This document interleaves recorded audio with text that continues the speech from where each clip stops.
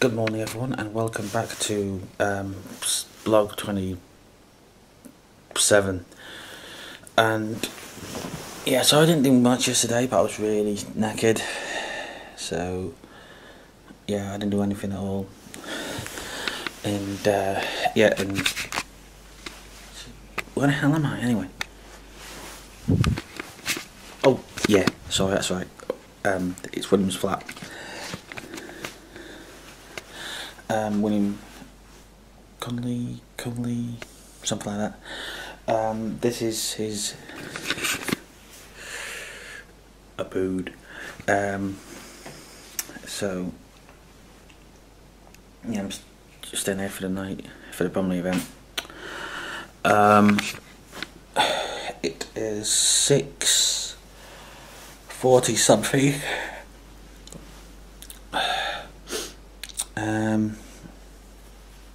Yeah, so I got up about half an hour ago, so I was like freshened up, got ready. William's getting up about 7, so I've got 15 minutes to chill out and just talk for, well, I'm not going to talk 15 minutes. Yeah, we're leaving about 7:30. I'm going to get 2 buses there, just on the edge of London.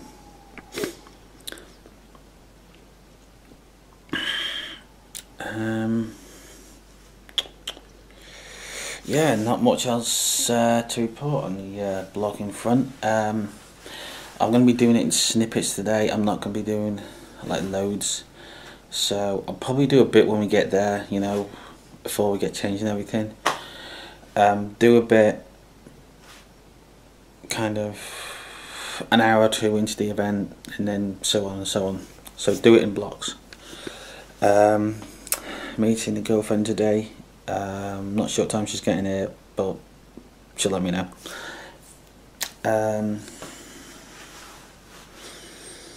Yeah, that's pretty much it really. I've got all my gear still down there, so that's alright. You'll notice the Converse. They were the Converse that I used dressed as 10, and well, they've had a wee bit of wear on them over the years.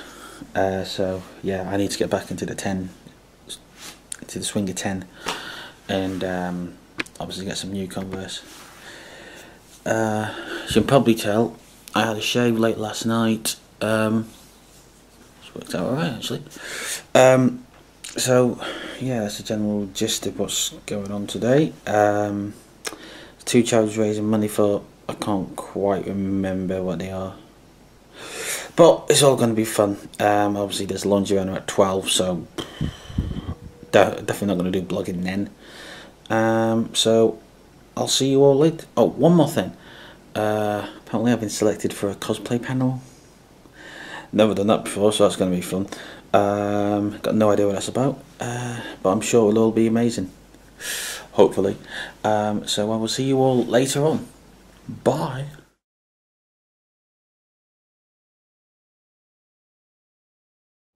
Oh, right.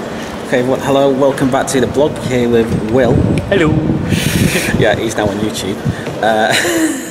So walking through Bromley Shopping Centre, and it's pretty much near 9 o'clock. I've got no idea where we're going. Where are we going? Churchill Theatre. Oh yeah, Churchill Theatre. That's it. Yeah, so that's where we've got to get to, because that's been lent out to us for the whole day. So it's great. We've taken 2 buses. It's taken about hour and a half ish to get here. So yeah, it's basically the whole high street, so it's a massive thing this year. Apparently last year it was just a small building. Yeah, it was in like a convention centre, which is more like a meeting room. It was like 120 square foot, if that. Tiny.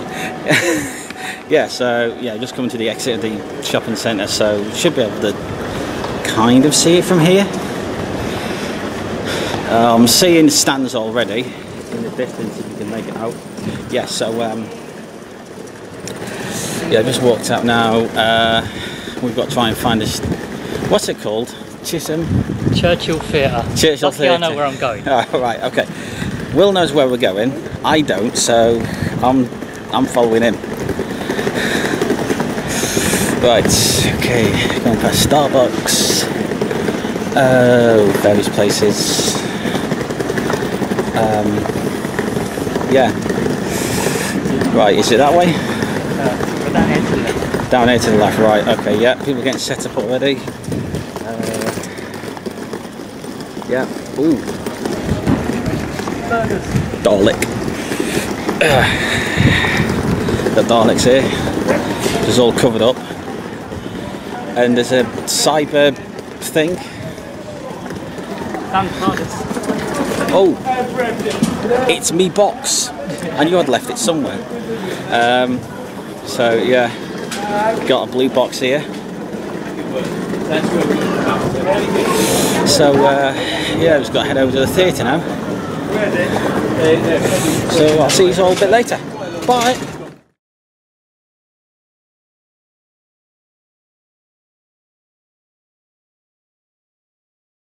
My message really with cosplay is nobody's too anything to do cosplay. You can do it if you love your character, if you are prepared to get creative. You can put your own spin on a character as well, so you do not have to make it completely screen accurate. You don't have to spend a fortune. Put your own little twist on things, and it goes down really well, especially at cons, because people have seen 100 Harley Quinns, but the best Harley Quinn I ever saw was a guy with a full beard who was just rocking it, and he was having the best day of his life. So yeah, get original, get creative, and you know, just have fun is the main thing. I have met some incredible people through cosplay. I've met some people who are really generous in spirit, really big-hearted, and incredibly generous with their knowledge, their time, their skills.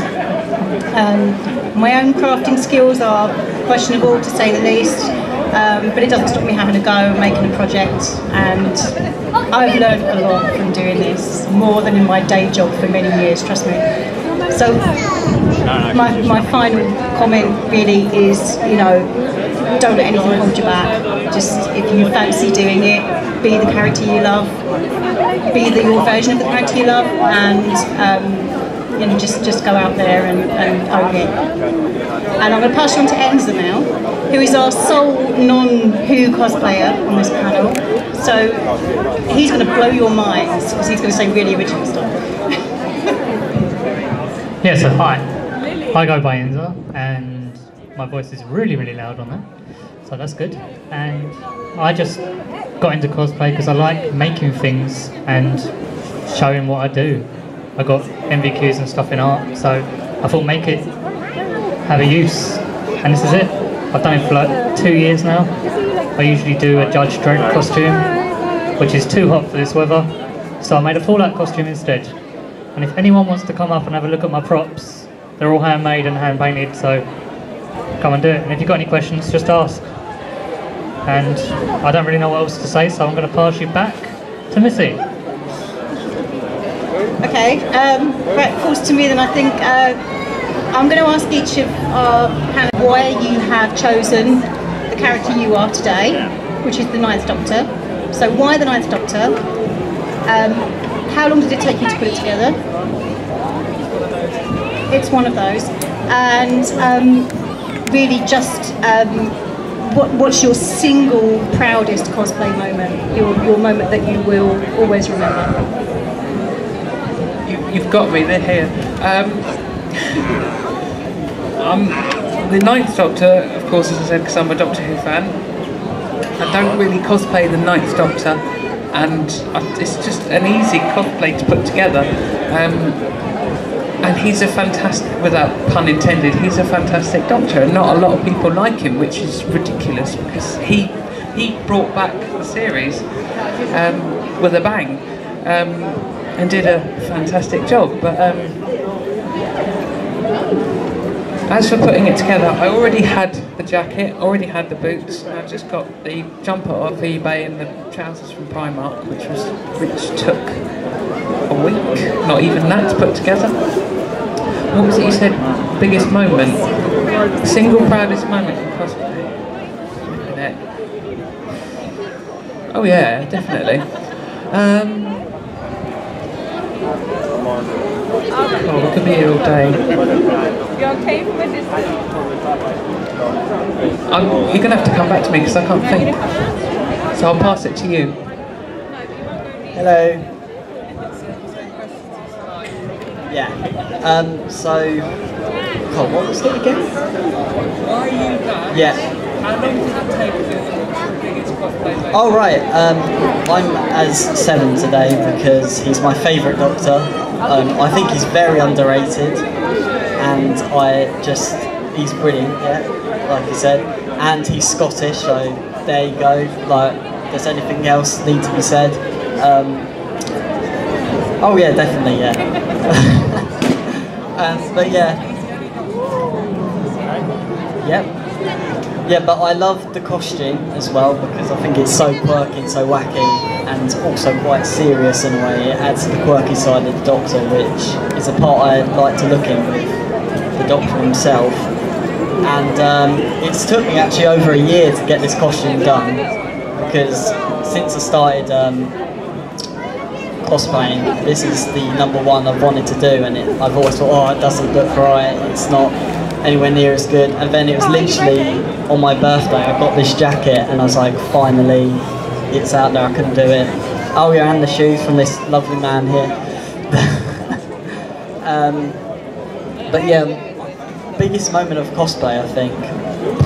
God. I'd have to say MCM actually, when you let me borrow your Pertwee jacket, because yeah, just because. Hi. No, the Pertwee jacket. Hi.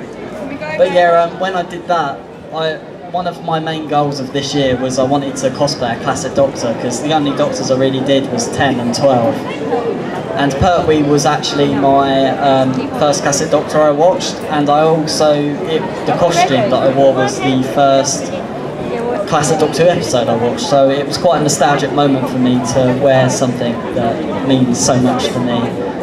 And I felt really happy because I literally went to MCM and all these people just started talking to me, and I was like, I don't know any of these people, and we're just talking like we've known each other for forever really. And I just thought, wow, this is amazing. And then I'm getting added to Burning Skies and getting added to Who Knows, and everyone's asked me to events and stuff. I thought, blimey, I feel famous. Everyone's like randomly coming up asking for my photo, and I just thought, yeah. I mean, they didn't ask that, but a lot of people were like, oh yeah, let's have a photo of free and stuff. And I thought, oh my god, I don't think I signed up for this, but okay. But yeah, that's what I'd say. I've come up with 2 moments. That, the first moment, sorry, they were both at the Doctor Who festival, and my first moment, I was walking around with a cosplayer, another Missy, and I had this random person come up to me and say, can I have a picture please? I follow your Facebook page and I'm your #1 fan. It was him. And I was like, what are you talking about #1 fan? I've only got like 200 likes. I'm not famous. He said, can we have a picture? I said, yeah, alright. So I had the picture with him, and here we are today. And my second moment, again at the festival, had a photo with Peter Capaldi, and my friend and I went up to him. I was dressed as, what was it, Last Christmas outfit with the hoodie and the holy jumper. And he said to me, ah, you've come as me, have you? You look fantastic, I like your outfit, he said. What was it he said? He just said he liked my outfit, and he said, can I get a picture? Sure. I did a good job. And he said, did it take you long to put it together? I said, no, I've had that for ages. And he said, you look fantastic. So, oh, and recently I met Paul McGann, who plays the 8th Doctor at Comic-Con in London. I was dressed as him, and he said to me, oh, it's the Doctor. It's me.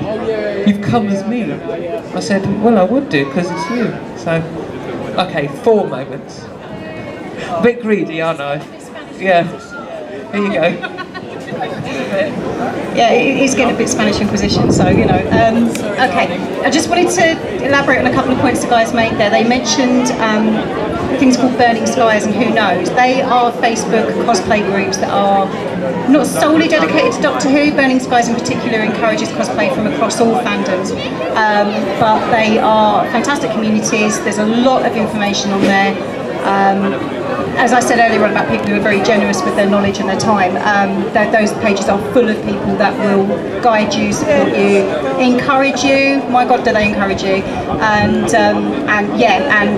big name check to the admins on all those pages who do brilliant work. And yeah, let's mention Simon because you know he's my secret favourite.